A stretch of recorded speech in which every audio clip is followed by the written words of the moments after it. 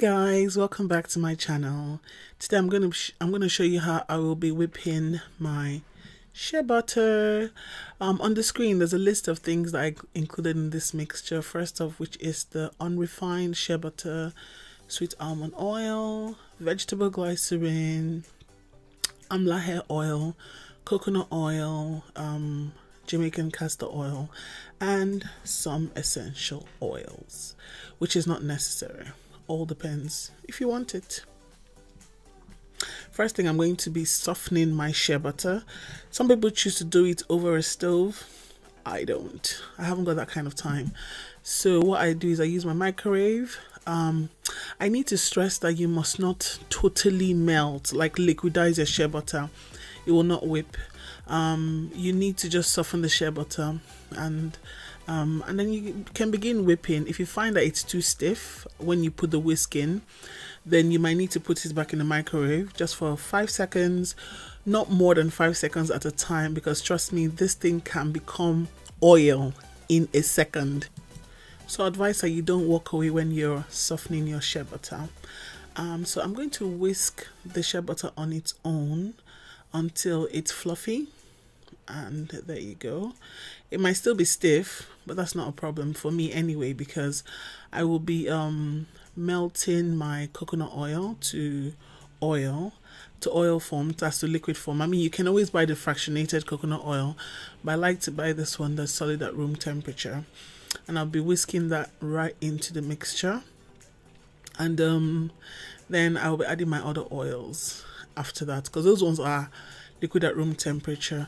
I'm going to be adding my AMLA oil, which is derived from the Indian gooseberry. It's full of fatty acids, amazing for hair. It helps prevent hair loss, promotes your hair quality totally, and fights baldness. But that's because this mixture is for hair. When I'm mixing for body, I don't include AMLA hair oil. I could use avocado oil, I could use carrot oil, or quite a few wonderful carrot oils out there. Do your research. So I've added all my oils in the quantities that I've listed on the screen, and I'm going to whip this until it's nice, whitish and fluffy. I'm going to get my strays in. I've been whisking, I've been whipping shea butter since 2006, I remember, and I've never had to buy any product for my hair. I've had I think about 4 or 5 big chops in the past 13 years. Every time I have a baby, I cut my hair. See, I cannot deal with the stress, but my hair each time grows for at least a good 13 inches or more. Yeah, but it's okay.